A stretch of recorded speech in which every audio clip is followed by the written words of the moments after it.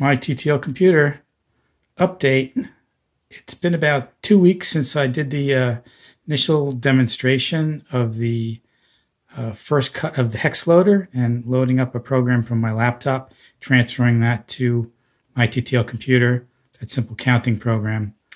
And while that did work, the communications proved to be unreliable. So we've gone through 3 iterations of the hex loader and changes in the serial UART chip to add a communications flag.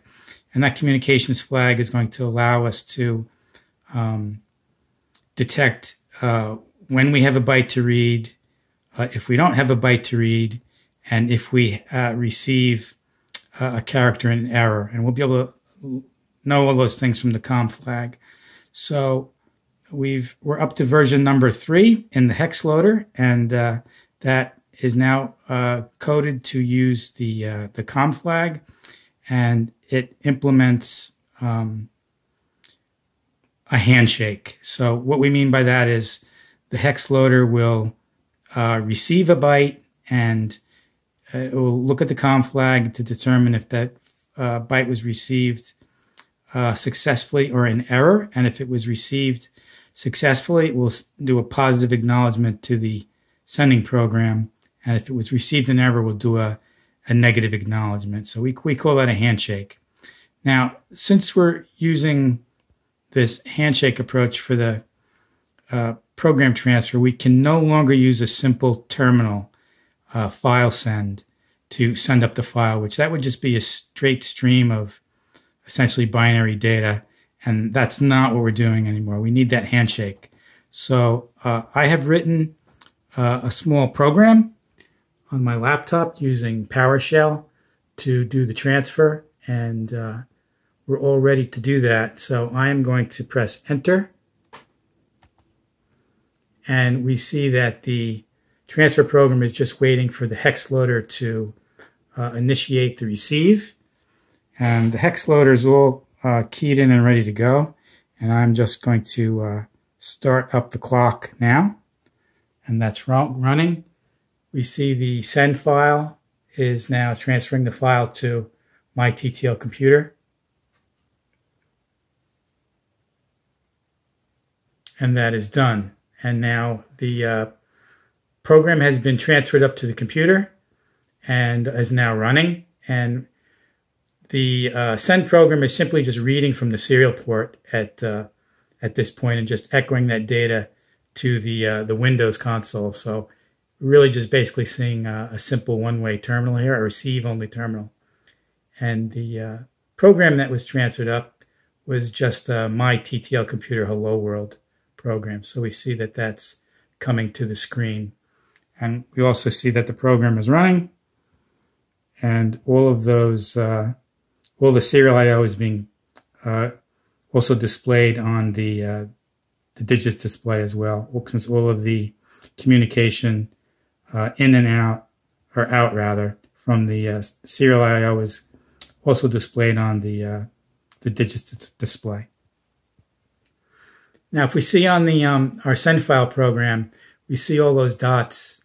Each one of those dots is a byte send to the computer and a positive acknowledgement from my TTL computer.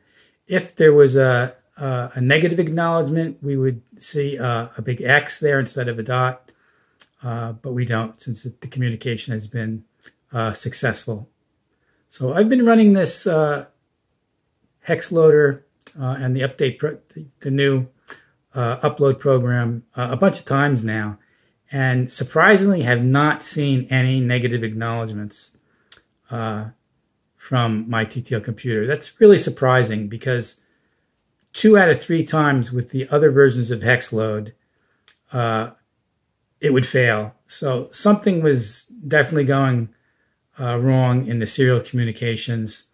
That's not happening now. Not exactly sure 100% what is the reason for that, other than perhaps there's some serial I/O timing that's not exactly correct. Now, this is supposed to be 9600 baud, so there's very specific signaling timing constraints that have to be happening for the bidirectional communication to be successful.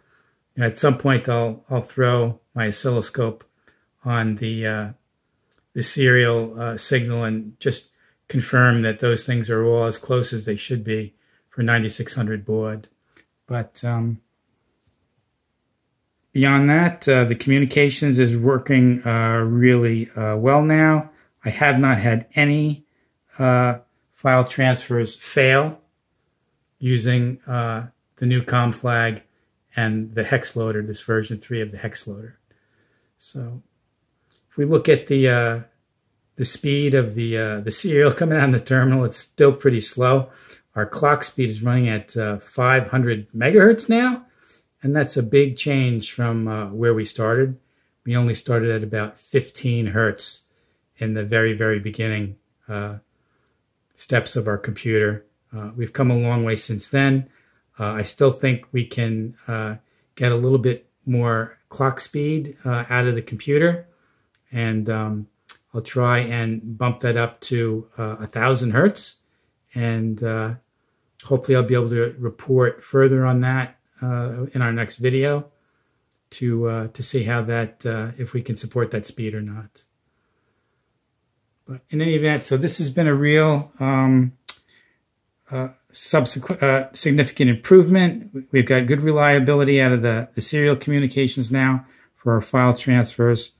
I'm really pleased about that.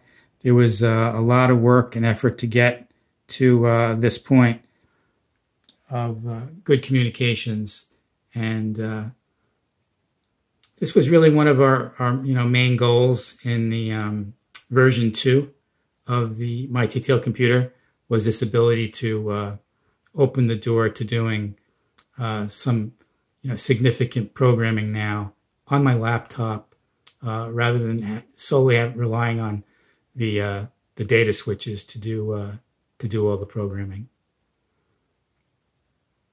So that's it. Thanks again.